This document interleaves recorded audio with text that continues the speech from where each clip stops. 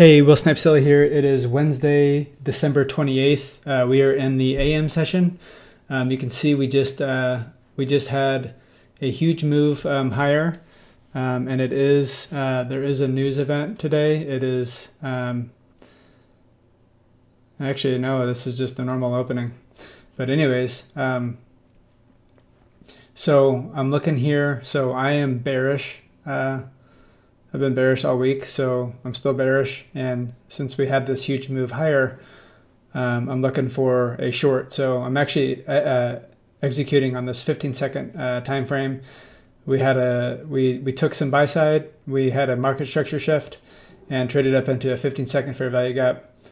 And you can see I have targeted. I have the fib on. I'm targeting not even 50%. So I just have a short target here. I'll kind of go into what I'm working on once we get to the end of the video. I'll review the actual whole day and both trades. So we're getting some movement lower. So since it was wicking right up there, I wasn't too worried about it. So that came down and tagged me out with my 5 handles. So what I was shooting for. And this thing kept moving lower.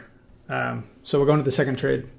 So here we are in the PM session, and you can see we had a retracement over lunch. So we went and took out sell side. Actually, we took out two levels of sell side, and then so we retraced lower. So at this point, I'm looking to go short. So I have a 5-minute fair value gap. After a break in market structure on the 1 minute. And so I'm kind of just outlining some of the potential targets here. So I'm currently so it traded up into that 1 hour fair value gap, and I was basically waiting for it to go. So I'm looking for this to go up, tag me in, and then continue lower. So I'm right at the top of that 5-minute or that 5-minute fair value gap, and we're right around 50%. So since that second, there was a second 5-minute fair value gap. So I dropped my entry there with expecting it to trade up into that second 5-minute fair value gap. So right here, I'm just looking for another 5 handles. Like I said, I'll go into that here after this trade ends. So it traded up into that 5-minute fair value gap, and it was wicking, and it looks like we had a 5-minute order block right there. So it traded up into that, and we're looking for a nice reaction lower. And yeah, we're trading with one micro here. So those are both two $25 trades, so $50 for the day. All right, so here we are. Here's the day. We have our 9:30 opening. So this is the time frame that ICT executed his trade in here. So right here at the 9:30 open, overall, I'm bearish for the day. So we had a session high here. They went ahead and took that out in the morning, and then you can see here I have a 4-hour fair value gap marked. Let's see, where are we? There we go. So I have a 4-minute fair value gap marked here. So we traded up into that. So that's really what I was looking for. And so let's go back to the 15-minute. So 15-minute, and I'll go down into my execution. So real quick, I'm doing just one contract. I'm using Caleb's model since I'm trading live funds. So I'm just trying to get a 5-point move either in the morning or in the afternoon, or if I can do both, I'll do that. So just trying to start small. My my bias isn't always correct. So even if I'm wrong, I still might be able to make it out with a win. So, but today I was looking for a short for both sessions, and I'm trying to do just two max trades per day. I'm just shooting for 125 per week, and I'm gonna see if I can consistently do that for a month with a max daily loss of $50, and then trying to only take trades with my daily bias. So that's kind of what I'm working on right now, for those that are interested. So the 5-minute chart, there was a trade here where it kind of came back up into this fair value gap, but I actually executed on a 15-second time frame this morning. So let me pop in here and I'll show you guys this. So we're actually in the middle of the day. This is what I saw. So back in that trade, we took out sell side, we came up, took out buy side, traded up into here.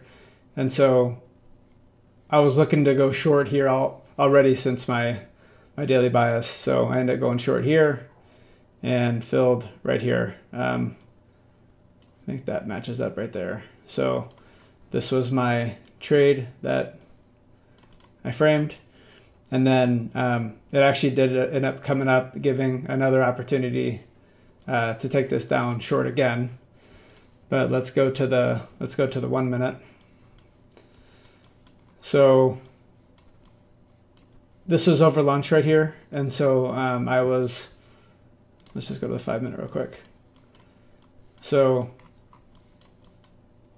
right here, we had an optimal trade entry. So let me put the fib on real quick.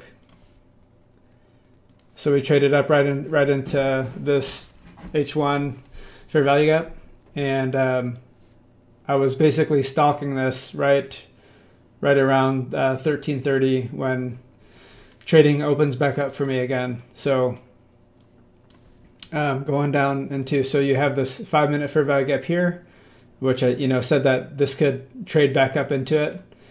And it actually did again, right around like 2:45. So that could have been another trade, but I was already tagged out and done. So I just was, it was cool to kind of see this play out. And I had, an ultimate objective down here, at 38.13. So, just kind of working my way up to being able to hold for these long moves, but just trying to build some short-term consistency with just small trades right now. So if we go down to the 1 minute, so right here, this came up, it traded up into this fair value gap. This was actually from earlier in the day, so it kind of came up to this level again, and we had an option for a trade here as it broke, pushed away, came back up. So I was kind of eyeing that. I didn't want to take the first opportunity.